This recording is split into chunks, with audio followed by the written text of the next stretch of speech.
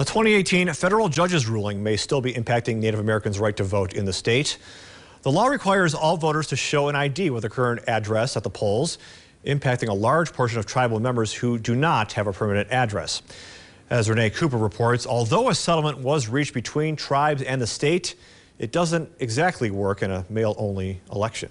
Instead of permanent addresses, many tribal members only have P.O. boxes on their tribal ID. Although the ID itself is acceptable, the address is not. So the settlement reached in April allows Native American voters who do not have or do not know their residential street address to point out where they live on a map. But with no polls open for June, a lot of questions remain. I can't speak on behalf of the number of people that may not get an application for a ballot simply because at the front end of things they have post office box mailing.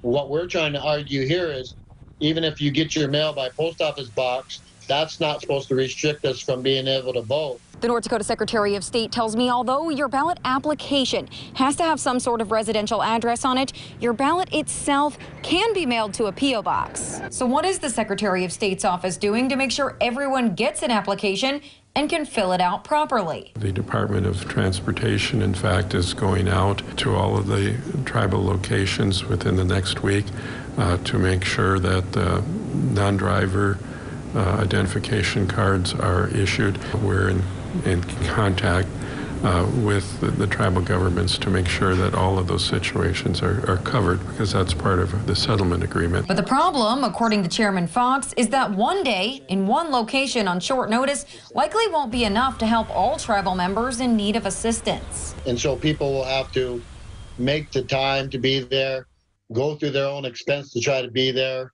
Our staff is going to jump around, and our system is going to try to make sure they got the map and grid system to be able to sit down and say this is it. And we expect that is going to deter some people from having to jump those hoops to get it done. Chairman Fox says tribal officials are working on a more ongoing solution. We're going to make that effort to, if a person doesn't have a physical address on their current tribal ID, we will help them go in and get a new ID that shows physically where they live on the reservation. You know, we're not going to just limit that to a one-day situation. That's going to be Monday through Friday and thereafter as necessary. At the end of the day, without a doubt, Chairman Fox says it is going to cause a situation where Native American people are not going to vote at the numbers that we should be voting at. He says although the tribe hasn't made any big objections to the process for the June election due to time constraints, the chairman says he expects a totally different situation come November, or he will raise opposition. But it shouldn't have to be that difficult.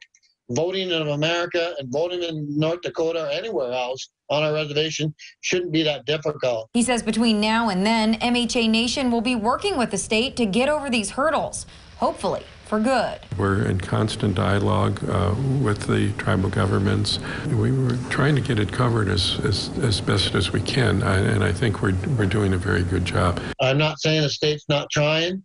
The leadership under the governor is not trying, but we need to do more. Reporting for KX News in Western North Dakota, Renee Cooper.